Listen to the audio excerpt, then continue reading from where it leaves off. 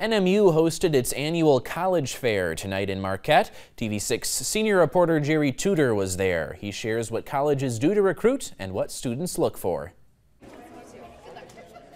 More than 30 colleges, trade schools, and other secondary education institutions were inside the grand ballrooms of the Northern Center this evening. They were there for Day 5 of NMU's College Fair.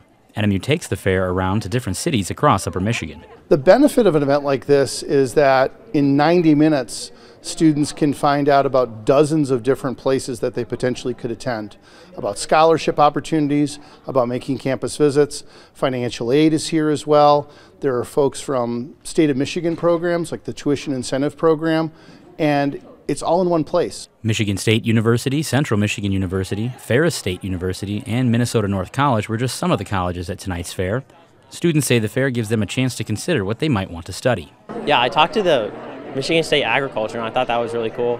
Never thought I would want to go into agriculture or something like that, but it sounded really cool to me. And then I went to talk to University of Michigan, and that was really cool. I talked about a summer program about kind of doing field research and stuff for biology and ecology students, which sounded really cool to me. The College Fair is an annual event for NMU. Teichman says it's about finding the right fit for your higher education. Well, I think what it's really about is potentially finding your fit, making connections with staff that represent that college or university, and realizing this is an ongoing conversation.